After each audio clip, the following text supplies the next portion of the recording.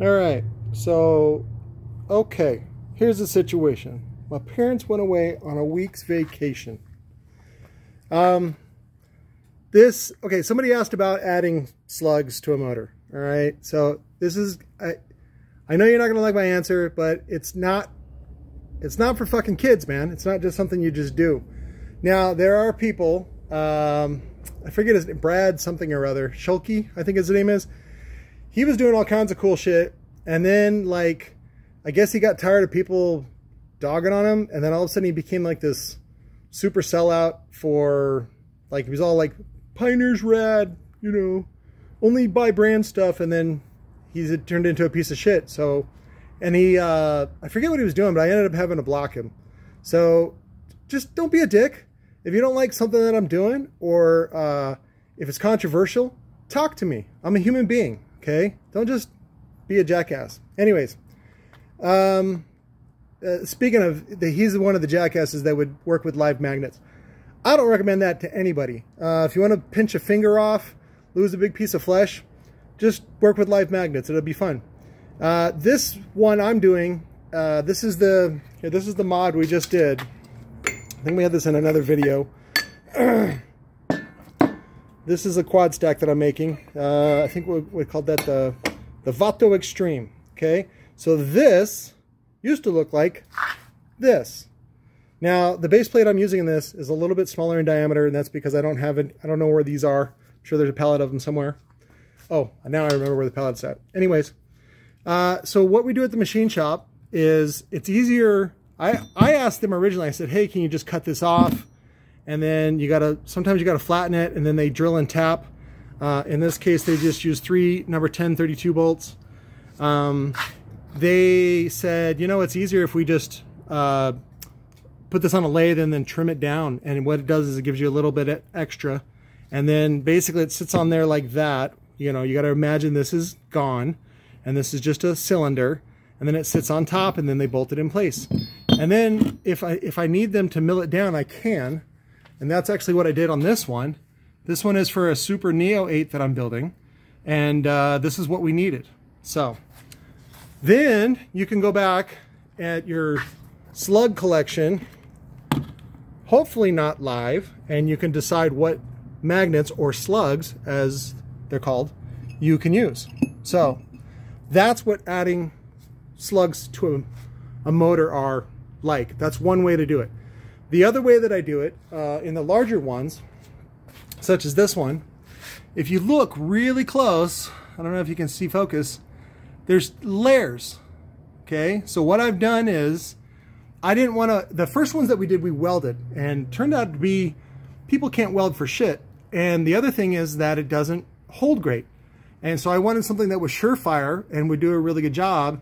And what we realized is if we are going to use this method, we need to, it's not called, I call it lapping, because I used to work in semiconductor, and the company that I used to work for would make lappers. And what it is it's a grinding, surface grinding. And so what I do is I use these washers, these top plates, that are meant for like 8s and 10s that are 1.5" voice coils, very small.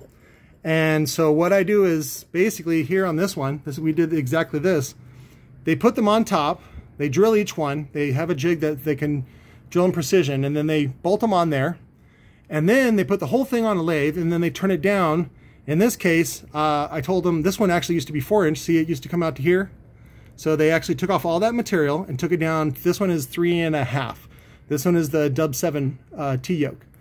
And so I give them a tolerance. I say it needs to be, whatever, so many millimeter. They use metric, or they use standard, because they're old schooler guys. They don't like change either.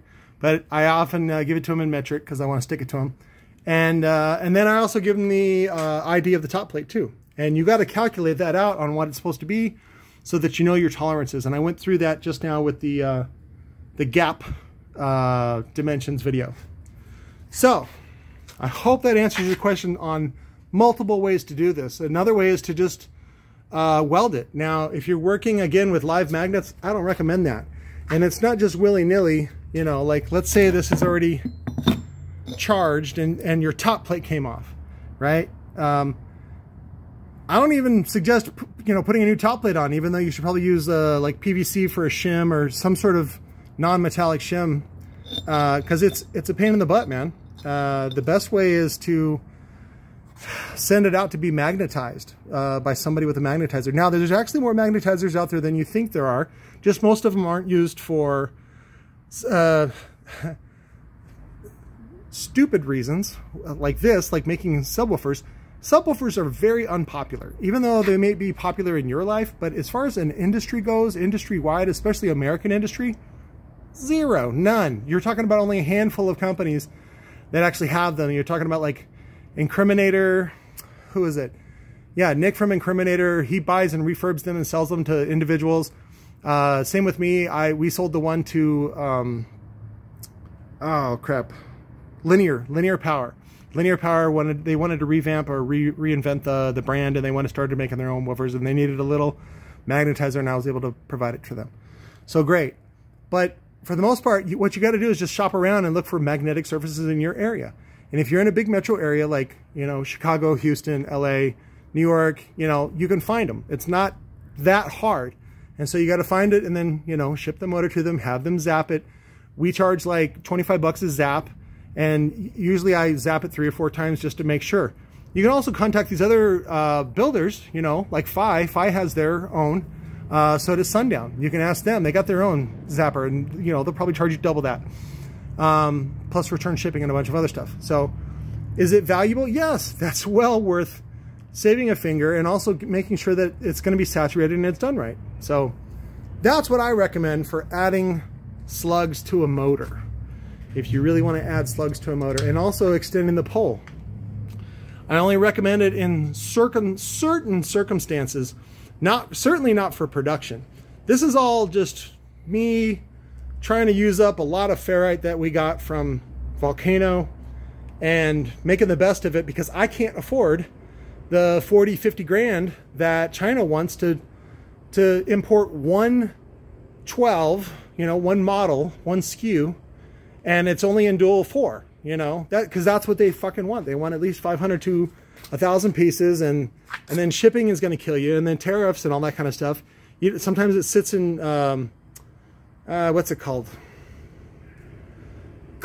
Customs. Yeah, sometimes it sits in customs for weeks because they think you're smuggling drugs. So then every day that it's in customs, you have to pay. You have to pay more money, more storage fees. So importing is not, you know, for the faint of heart either. Now, if you do something on Alibaba and they're like, hey, we can do this for 500 shipped or whatever, go for it. Fucking go for it, man. Just start importing, and you'll see what happens. And if you flip it and make some money, good for you. Good job. But for the rest of us, this is what I have to do in order to survive and do cool shit and still keep my pants on. Because otherwise I'm going to have to sell my pants and sell my asshole. And that's how that goes.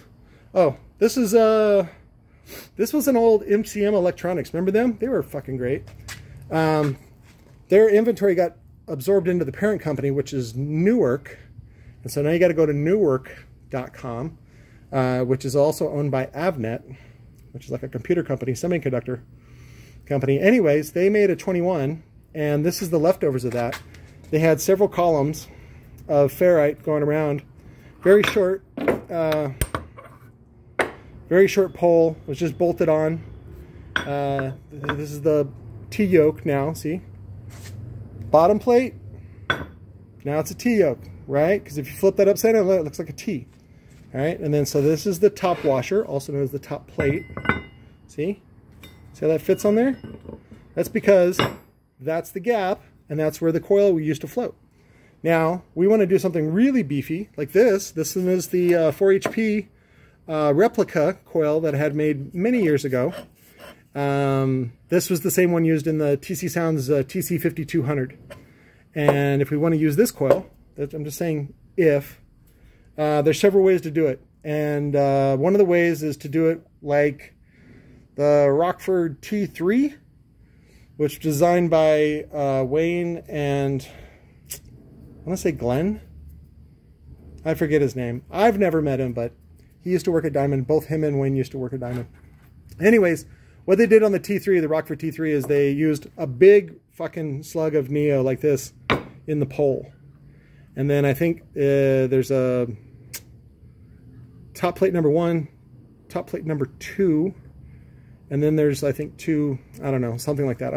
It's around here somewhere. I thought about just milling it down and turning it into something I can use on a 4-inch coil rather than the 5-inch coil. But anyways, that's basically a version of the Neo, what is it? Sundown Nightshade version 4.